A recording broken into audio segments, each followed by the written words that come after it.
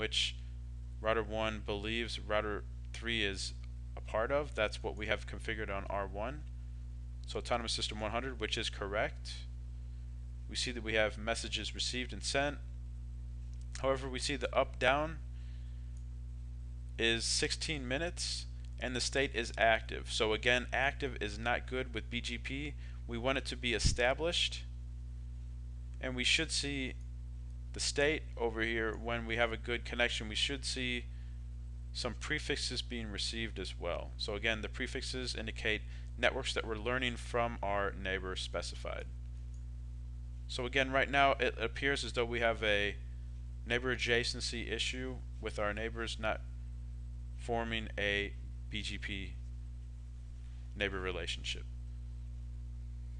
So let's go to router 1. Let's do a show run pipe to begin with BGP, and then this is going to cut our running configuration straight to the BGP section, and then we can verify some commands within BGP. So we have the neighbor statement, which is the most important statement. First off, we need to have a neighbor statement towards router 3 with their IP address of the far side. In this case is 192.168.13.3, so it appears as though this internal BGP connection is running with the physical IP on the the physical interfaces, so we're using the IP address of the physical interface in this case. So that's good information to know, as well as we are using remote AS 100. So again, this is indicating an internal BGP connection because we can see from our BGP output that R1 is also in BGP Autonomous System 100. So the configuration looks good on R1. Let's go to R2 and take a look. I'm sorry, on router 3.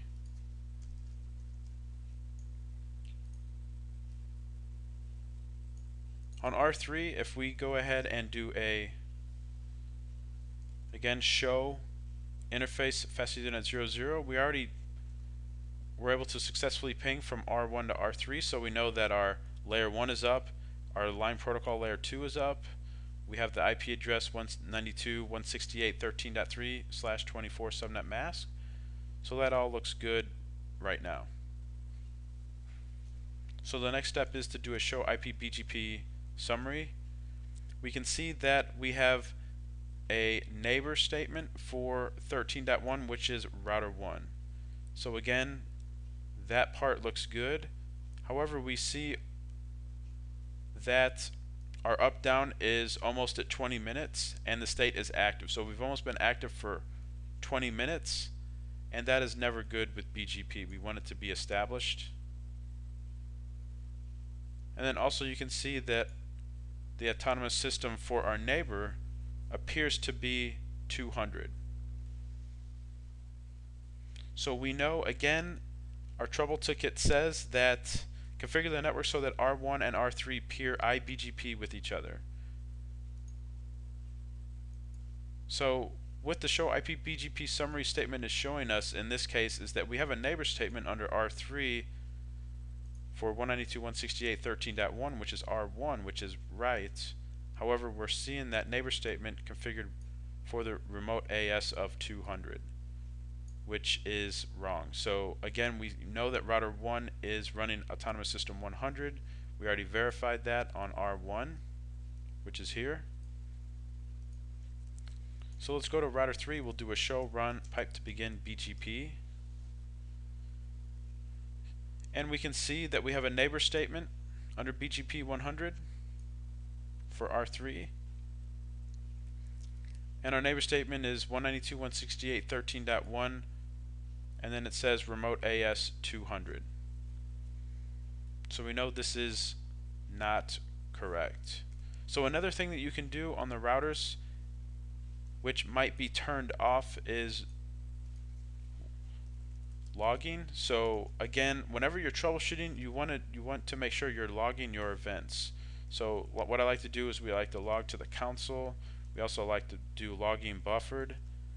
So what this is going to allow us to do is every time we get a message come up, if we do a show log, we can see now that we have events triggering and going into our log on the local router on R3. So again, we do this on R1 as well. We do a logging console so that we can see the messages on the console. Also, we can do a logging buffer to send those to the log. So if I do a show log, we can see that we have one event now showing up in the log. Now we see that we have two. So again, sometimes this might be turned off if you're in a Cisco exam, or if in real life, a lot of times network administrators and engineers will turn off logging just because of all the output that it could show up if you're doing some debugs and other events. So again, whenever you're troubleshooting, make sure that you're logging so you can check the real-time events as they happen on the local router. Because in this case, we can see that this has helped us out right off the bat, because we see that we're getting some error messages both on R1 and R3. R1 is showing that they received a notification from the neighbor 192.168.13.3, which is R3, and it says that the peer is in the wrong AS. And then we also see that on R3. We see notification sent to neighbor 192.168.13.1, peer in wrong AS. So it appears as though we have an issue on R3. Again, if we do a show IP BGP neighbor, we can, show IP BGP summary, we can see that our neighbor R1 is configured for Autonomous System 200 on R3, and this is false because we know R1 is in Autonomous System 100. So what we're going to do to fix this issue is we'll go under router BGP 100 on R3, and we'll do the command neighbor and then our neighbor IP address. Again, in this instance of internal BGP, we are peering to the physical interface IP address to R1, which is 192